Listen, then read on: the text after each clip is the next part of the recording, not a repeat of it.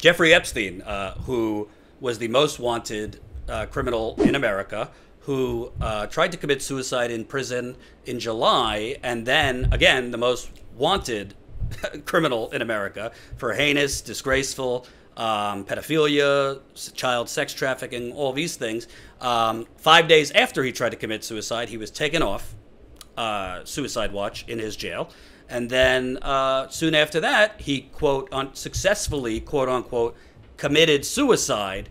And it just so happens the cameras weren't working and all the guards were out to lunch or dinner. Very convenient. Yeah. So, yeah, obviously common sense would dictate this was not a suicide. The autopsy was very secretive. Also, experts have said the strangulation marks and the marks on his body indicate a struggle, not a suicide. So we found out today, and this isn't shocking because Jen and I have been dealing with corporate media and seeing how horrible corporate media is in killing really, really important stories for really, really terrible reasons. So today, I'm not going to lie, I was a little torn because today you have this usually degenerate James O'Keefe, who, is a huckster, selectively edits videos. He's a right-winger. He did the Acorn videos like a decade ago, which was a lot of selective editing. And generally speaking, he's horrible. And when I see Project Veritas put out clips and James O'Keefe attached, I generally tend not to look because, it's already shown over and over he selectively edits things and is deceptive. But a broken clock is right, I believe, twice a day. And what they put out earlier today, as far as I could tell, is an authentic video with a frustrated ABC News anchor, basically irate because the story that she had 3 years ago is now out by another outlet, and ABC News killed it. If you haven't seen it, let's play the video. I've had the story for 3 years. I've had this interview with Virginia Roberts. We would not put it on the air. First of all, I was told, who's Jeffrey Epstein? No one knows who that is. This is a stupid story. Then the palace found out that we had her whole allegations about Prince Andrew and threatened us a million different ways. We were so afraid we wouldn't be able to interview Kate and Will that also quashed the story. And then Alan Dershowitz was also implicated in it because of the planes. She told me everything. She had pictures. She had everything. She was in hiding for 12 years. We convinced her to come out. We convinced her to talk to us. It was unbelievable what we had. Clinton. We had everything. I tried for 3 years to get it on, to no avail, and now it's all coming out, and it's like these new revelations, and I freaking had all of it. I'm so pissed right now. Like, every day I get more and more pissed because I'm just like, oh my God, what we had was unreal. Other women backing it up. Hey, yep. Brad Edwards, the attorney, 3 years ago, saying there will come a day when we will realize Jeffrey Epstein was the most prolific pedophile this country has ever known. And I had it all 3 years ago.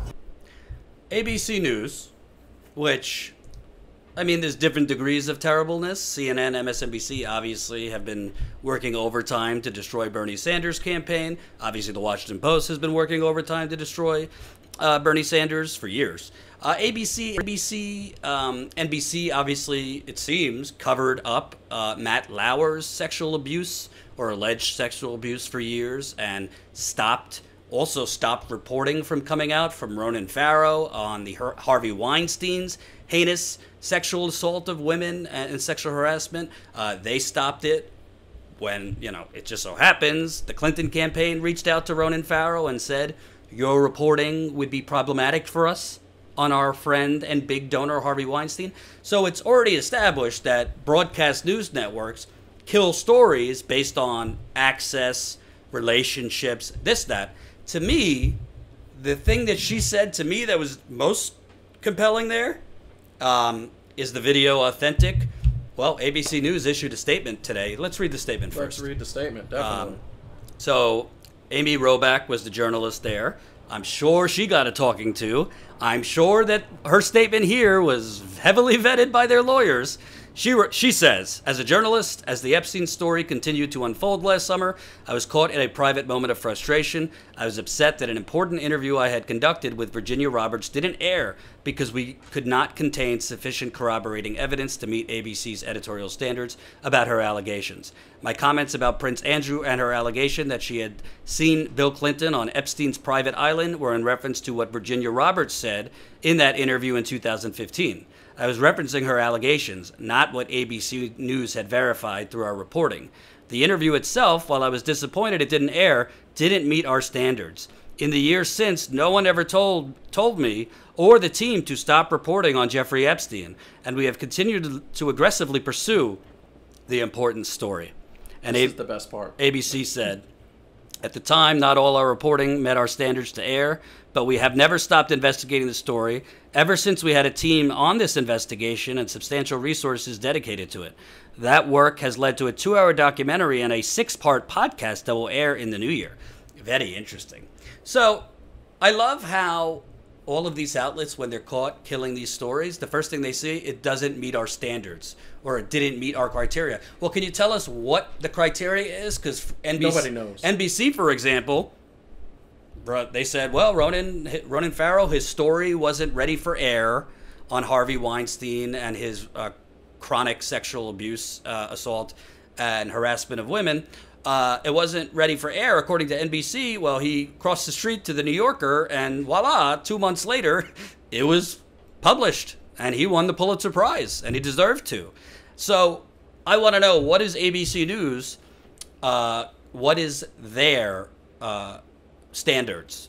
Because how is it that then the Miami Herald, with the same exact interview, and by the way, the Miami Herald does not have the resources of a broadcast network like ABC News.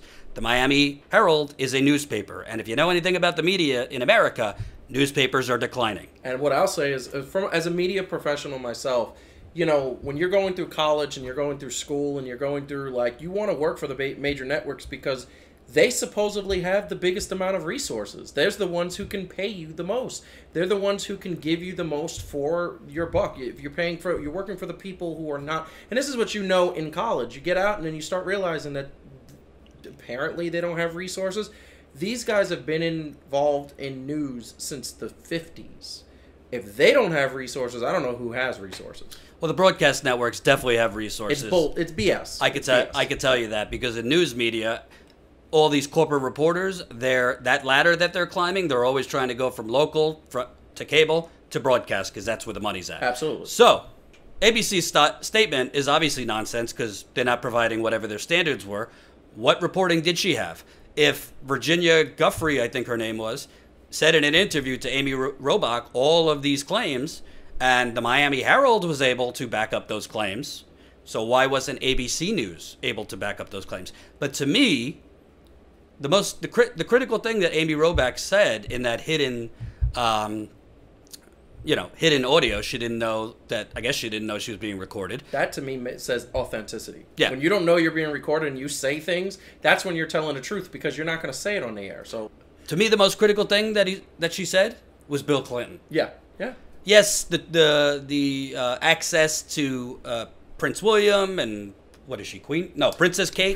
Princess Kate and Prince Andrew, because apparently, he was another one named it. Yes, yeah. They want access to the royal family. If you know, the royal family is one of the most prestigious mobs in the world, mafia, like that level of, you know, when you're dealing with the royal family. But to ABC News and the broadcast networks, what is more important? Keeping in good stead with the royal family, keeping in good stead with, you know, His Highness and Heinous, or keeping in good stead with the Democratic Party establishment. And you go to air with Bill Clinton was on Jeffrey Epstein's plane in some reports between 15 and 20 times. You go to air with Bill Clinton might have been on his private island where underage girls are. You go to air with these kind of allegations against Bill Clinton, who, remember, this is 3 years ago, so Hillary Clinton was the nominee around that time. Yep. And the Democratic Party establishment is still basically, ABC and these outlets are still an arm of the Democratic Party establishment. So that's like kind of That's a sacred cow that they're not going to go after.